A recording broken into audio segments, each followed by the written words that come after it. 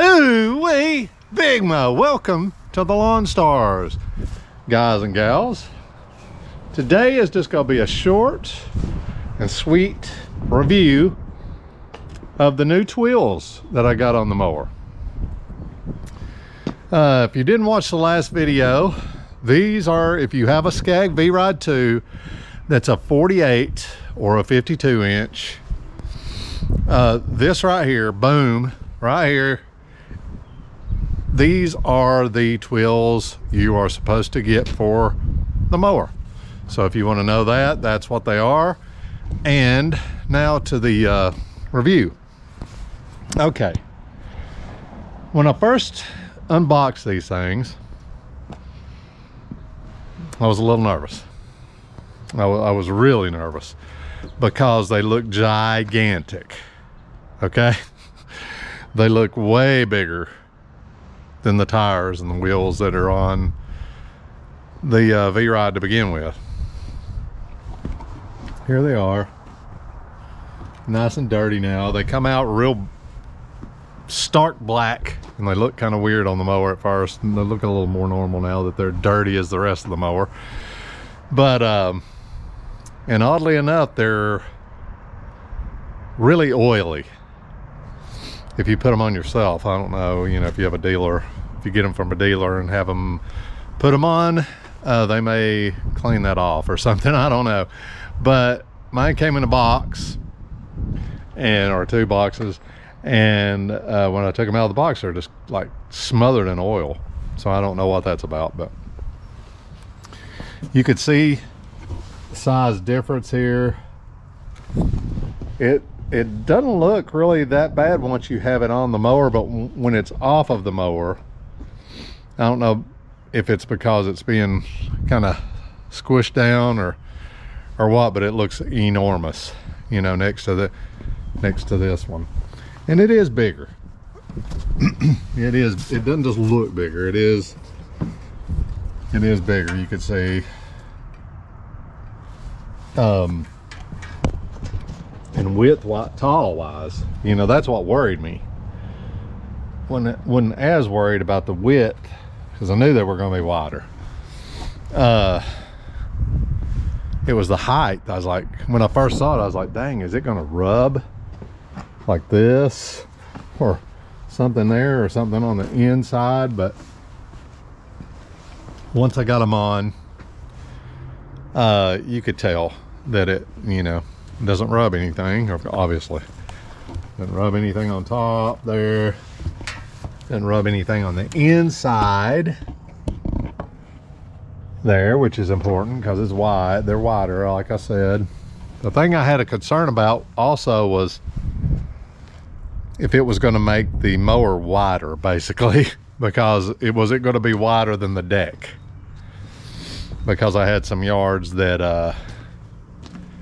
I could only fit through barely. So was it going to make the deck wider? And you could tell right here it actually doesn't. I don't know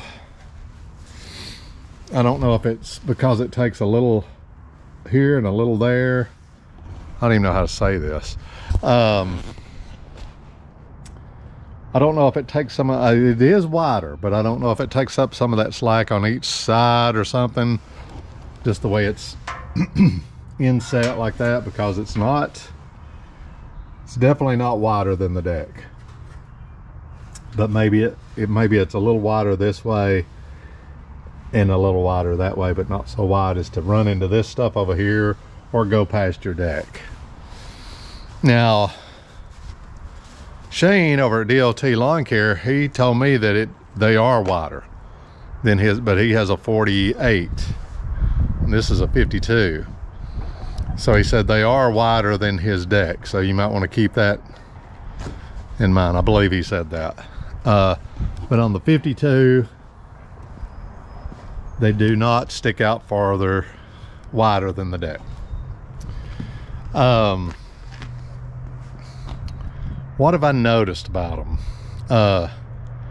At first I kind of thought, you know, is it going to make the deck height different? You know, because they were so much bigger, I was like, even though they fit, and don't rub anything? Or is it going to affect the deck height? You know, am I going to have to adjust for that? And as far as I could tell, and as far as Shane over at DLT Lawn Care, as far as of what he says and what I've seen, I don't think it affects the height of the deck. There's a certain way you're supposed to put these on. Let me go ahead and get that out of the way, and I'll show you right here. Here are the instructions of how you're supposed to install them, and how much torque you're supposed to put on them when you're tightening them up. And keep that in mind, don't just go crazy with the air wrench, you know, and just you know, torque them to the right spec. And then I believe it says on there every 10 or the first 10 hours tighten them up again, torque them up again, and then every time you do maintenance. So that's something maybe a little different about these. But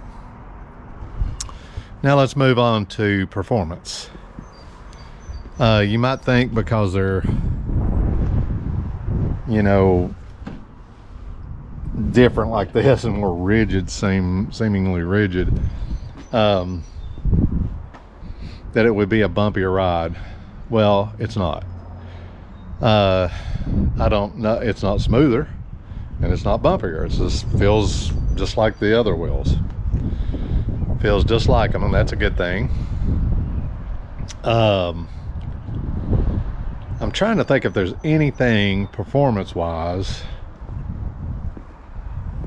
Now, Shane says that, you know, they tear up the grass easier doing turns. I didn't notice that yesterday, but maybe it's just because of the way I turn the mower. He said you have to be careful, you know, not to tear up the grass. And I didn't notice really any difference.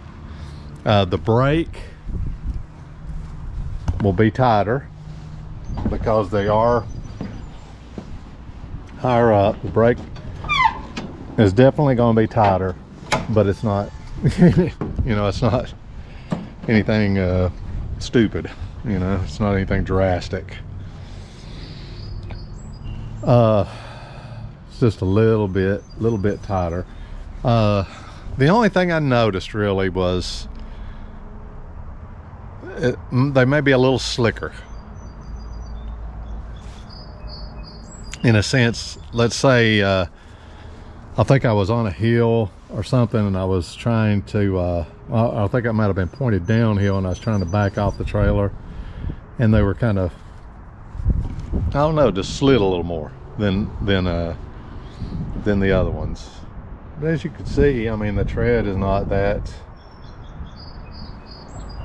drastically different. I mean, that has smaller ones. There's just gonna be a little difference, you know.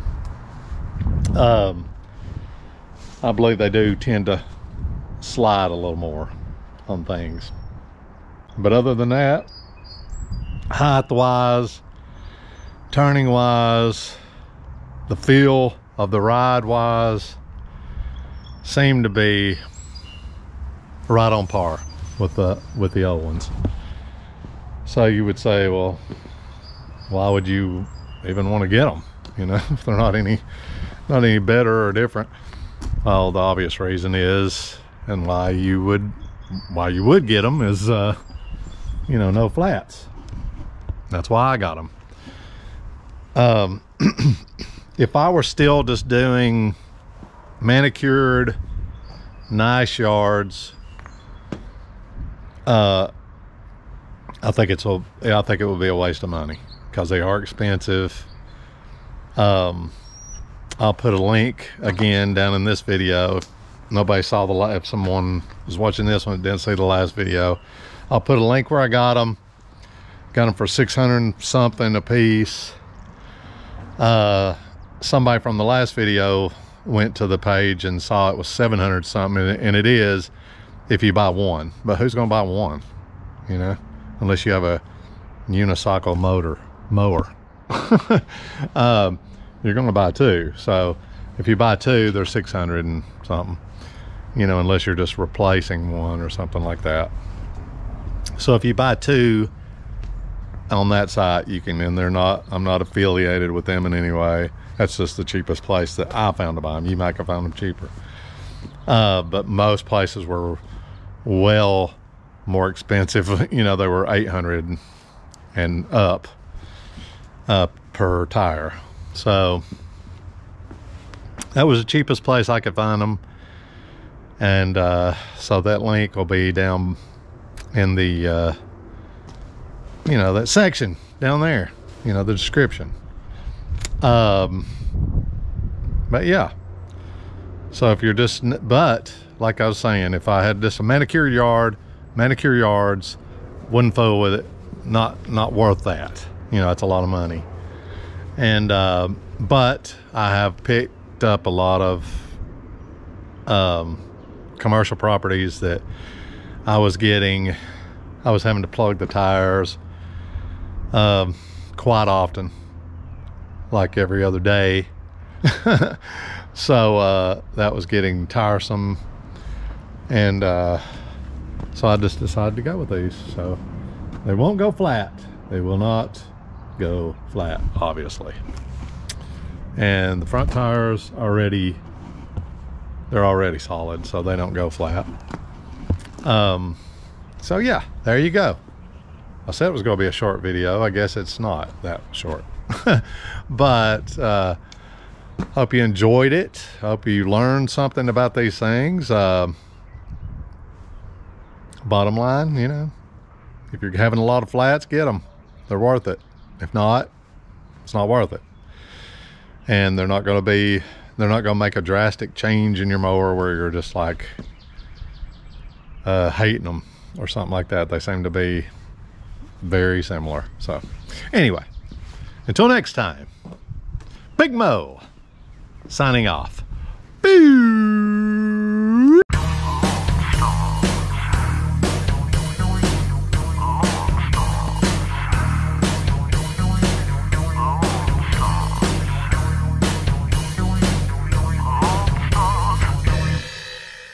This has been a Lone Stars Dramedy Network presentation. Dolling.